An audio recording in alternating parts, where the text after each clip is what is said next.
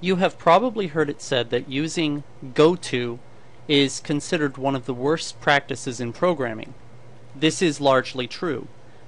Why then am I spending an entire lesson teaching this? Well, several reasons. First of all, although it is poor practice in most languages, it is still part of the core functionality built into your CPU chip.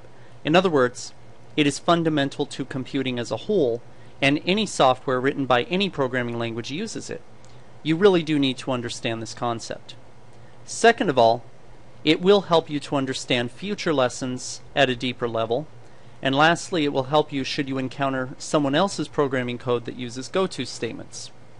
Now, I want to add that you will never need to use a GOTO statement in C or most programming languages. There are almost always better ways to do whatever it is you're trying to achieve.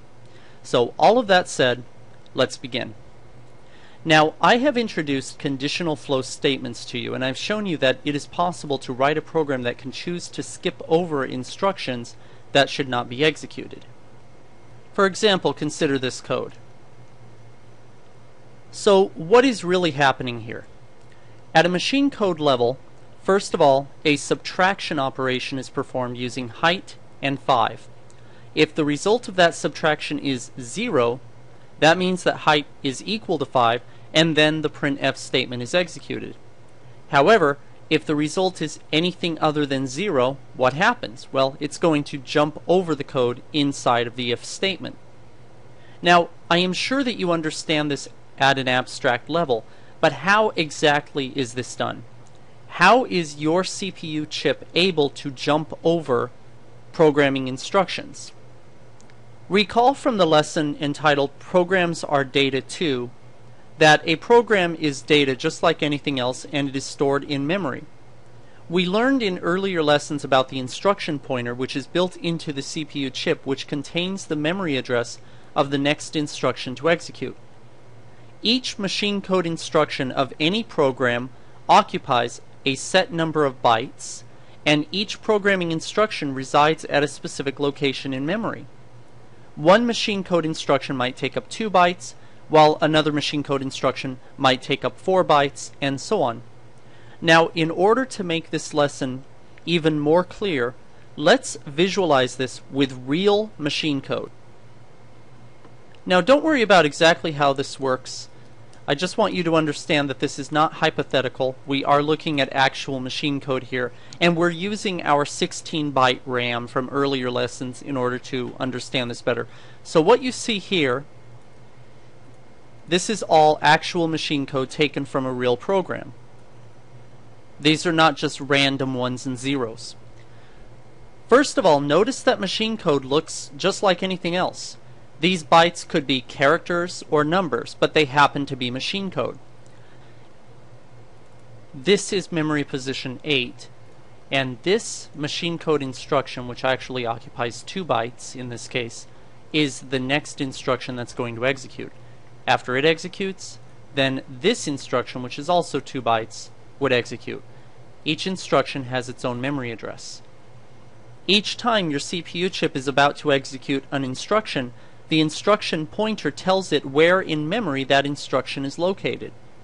By changing the instruction pointer to point somewhere else instead, that instruction, the instruction located at the memory address you are now pointing at, will be executed instead of the instruction that would have been executed. In other words, the memory address contained in the instruction pointer specifies the memory location of the next machine code instruction to execute, and by changing that memory address, you can change which instruction is going to execute. This means that you can jump over code or jump anywhere you want in a program, forward or backward, by simply changing the instruction pointer to a new memory address where a new instruction happens to be. Imagine, for example, that we start at position 8 in memory, and we start executing instructions one at a time until we get to position 14. Let's suppose that at position 14 the instruction reads, change the instruction pointer so that it's pointing back at memory location 8. What will happen? Well, our instruction will go back to position 8 and execute all of the instructions from 8 to 14. Now for this next example, I'm going to make the assumption that every machine code instruction is exactly 1 byte long. Now that is not really the case, so just keep in mind that this is just for illustrative purposes. So follow this example in your mind. You can execute each instruction from instruction 1 through instruction 6, and then what happens? If this were the pen and paper example in our earlier lesson, you are effectively moving the pen backwards. Therefore, you're going to start all over with instruction 1. So what we're saying here is that at position 8 in memory, there is a programming instruction. That's going to get executed, and then the next, and then the next, all the way to instruction 6. And then here, there is a new machine code instruction that simply says, change the instruction pointer to point to 8 in memory, which is where the first instruction is located. Now, to make this slightly more abstract, let me go ahead and show you a different example. Now here what I've done is I've simply given a name to the memory address at the start of the instructions. So rather than calling it memory position 8, I'm calling it label. And now the final instruction simply says go to label, which means to change the instruction pointer so that it contains the memory address which label corresponds to. Remember, in C as well as any other programming language, you are allowed to give plain English names to things that your computer understands as memory locations or specific data. So here, label, what we call label, your computer is going to know as some location in memory where there are machine code instructions. In machine code, the actual instruction which allows you to change the instruction pointer to point to a different location in memory is simply called jump. And the way you write it, if you're writing assembly languages, is like this, JMP. Now, this example right here, don't try it. Why? Because if you look at this example, you'll notice that it will simply go on forever. It will execute whatever instructions are here, and then it will go back to label, re-execute those instructions, go back to label, and re-execute them, and so on. This has a name. Whenever it happens that the same instructions are executed over and over again forever, we call it an infinite loop. Now, we will talk more about loops in later lessons.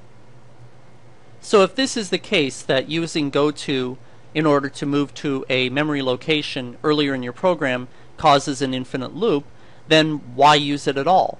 The answer is because you can control it, and without it, conditional statements themselves are impossible. Just like we looked at in previous lessons, without the use of a GOTO statement, you can't have if statements or any other kind of conditional statement, because they rely on having the ability to jump over code or jump to specific locations in your program.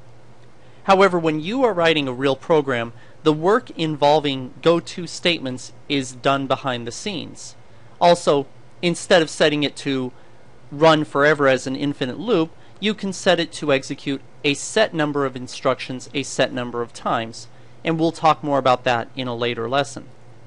So let's summarize this lesson. Fundamentally, what you have learned in this lesson is there are mechanisms that make it possible to jump around inside a program. This is achieved by changing where the instruction pointer is pointing. When you change the instruction pointer, this is called a jump or GOTO statement. The functionality that makes this possible is built right into your CPU chip. And lastly, generally speaking, you will not need to use GOTO statements in your programs unless you are writing a program in assembly language, because this is managed for you behind the scenes by whatever programming language you're using. Alright, so that concludes this lesson.